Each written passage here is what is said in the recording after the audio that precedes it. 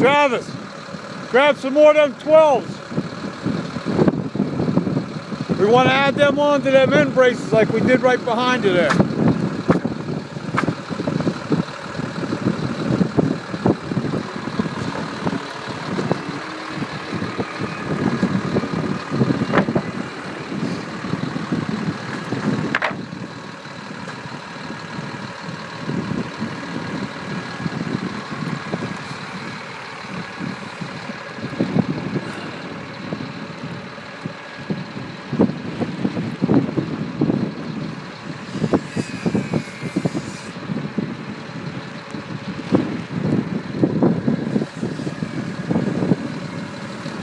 That's the way to do it right there.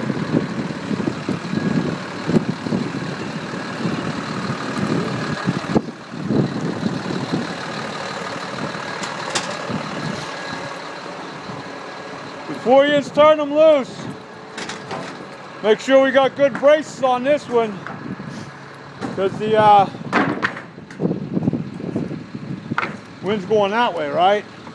Me to you? So it's going to try and take it off. This one here, if everything fails, at least it ends up back on the deck and we can stand it back up again. You know what I mean? This one goes off, we're screwed. So we'll put a couple extra ones on this one. Yeah, well, it's packed about every 10 feet. But yeah, you can nail it. Before you beat the shit out of that, check and make sure I didn't already put nails in it. No, there's no nails right here. I put a couple over there. Right here, yeah. As long as you can see it under there. Alright. As long as you can look under there and see it. Okay. It's faint out here in the middle, so don't...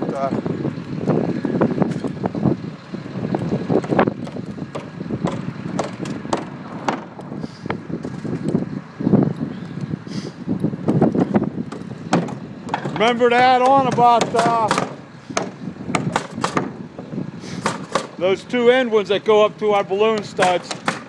Add on enough so that it's out about 6 feet or so. That's way too much. It's way too long. Unless you're doing the middle one. I do the middle one. Oh, okay. Well, then look at what you already have up. Yeah, that'll work. That works.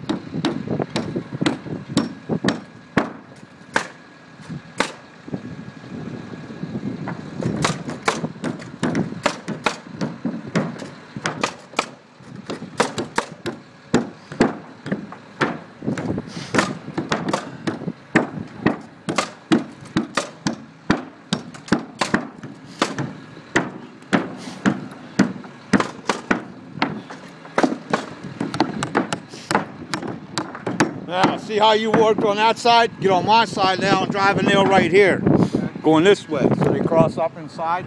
So they don't pull apart. Okie dokie.